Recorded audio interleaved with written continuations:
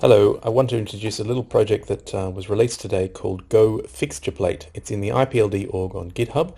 It's a tool that came out of some work we were doing on retrievals, trying to get test fixtures for UnixFS pathing and just DAG pathing in general for cars and downloads, all that sort of stuff.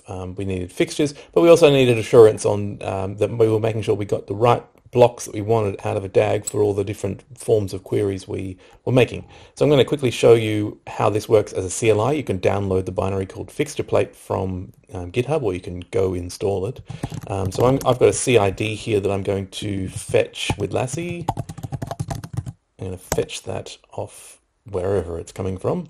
And I know this CID points to a DAG that is a single file that takes up many blocks. So I'm going to now use Fixtureplate to explain that car for me and see what's in it, why it needed to have so many blocks. So here I can see my single file is sharded across many leaf blocks, and you can see which bytes take up which blocks. So this explains why that one CID resulted in all these blocks.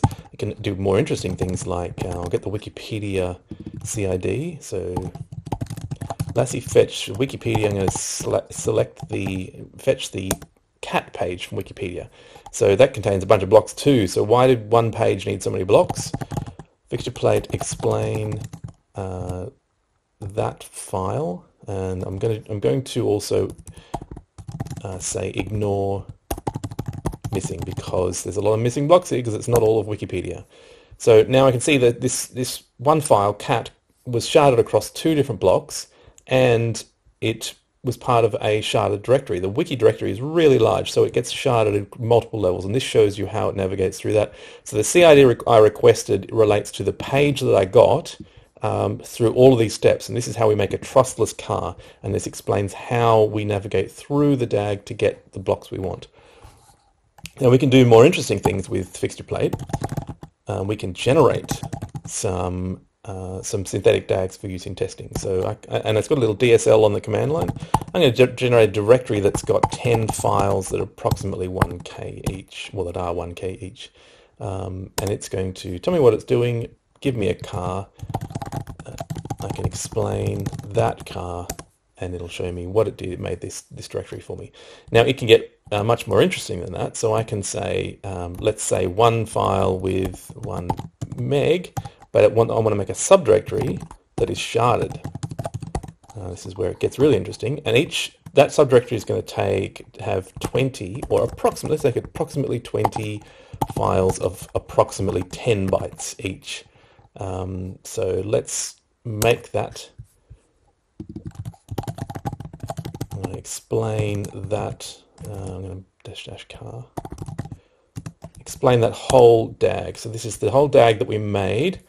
This is the kind of thing you would see, maybe not with these names, but this is a random DAG that I might use for testing purposes. Now, how would I use it for testing? Well, let's say I want to get this file here, which is inside of a sharded directory. So I'm going to explain that car again. I'm going to path it into that file, and it will show me which blocks would be needed for a trustless query from the root all the way down to that file. And I can even do things like byte ranges. So if I get this 1 meg file and I want bytes, let's say this block, we'll get this block to the end.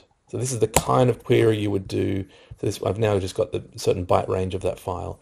But if I did this query, if I passed that query onto the IPFS trustless gateway, I would download a car, and I should get back a car with these 4 blocks in it. Just for that entity bytes query there, we'd get that. So this is useful for that kind of testing. So now this is useful for in our retrieval tools for testing. We've got it built into some of our integration tests. But I think it's actually a really good tool for understanding DAGs, particularly as we start talking about trustless cars. You can use this to actually explain to you what on earth is inside the car and why you should trust it. And that's it.